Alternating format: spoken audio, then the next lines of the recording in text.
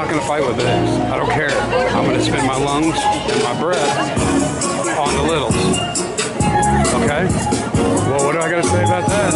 I would say that I think it's real important for y'all to learn Spanish, okay? I did.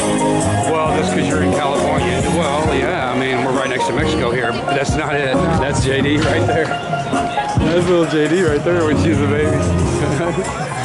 The day before her communion, she scuffed her whole face up. She always wanted to play in the dirt. You get left out of conversations. I don't care where you are in the Midwest. I don't care where you are. Okay? We're a big melting pot. That's what we are. All kinds. There's a lot of people in Hollywood that speak German, and there's just everybody here. But there's in the workforce, there's a high probability that you're going to be working around, and so then they're talking to themselves and you're left out of a conversation because you don't know it. And littles, when you do start this when you're 5 and 7 and 9, it's not that hard because you're going through your learning stages. It's the old farts like me that's so hard to learn a new language. Okay?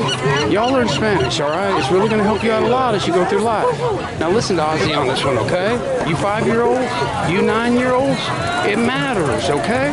Alright?